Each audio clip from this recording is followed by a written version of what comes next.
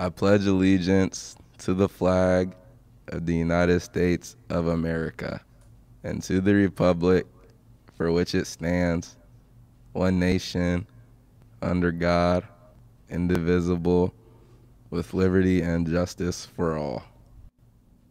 Good morning, Falcons. I'm Michelle, and today's January 11th, 2021, and we hope you've had a great weekend. There's a lot we got planned out for you, so make sure you stay tuned.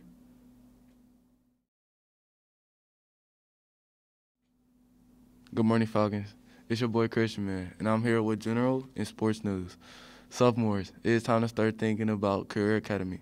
Check out the 16 programs that are offered at the SWCA in your cohort class of 2023 Google Classroom. Applications are open now, and the deadline is February 19th. See in the description of the video for the link to apply. Don't forget to order your 2021 yearbook. Yearbook students are working hard to make it great. Grab an order form and the information outside of room 2212 or order online at yearbookordercenter.com using order number 13236. If you forgot to order last year's yearbook, you can still email Miss Sheldon if you would like one.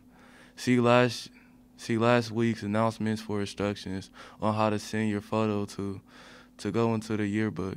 Franklin Heights softball will be held open cages Monday, Wednesday, and Friday from 3:45 to 5:30 in a batting cage in the nest. Please come out if you're interested. Looking to join the drama club?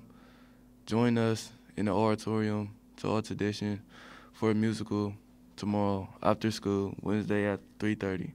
If you want to bring a prepared song. If you would like to help out behind the scenes, the drop by to get the information about that.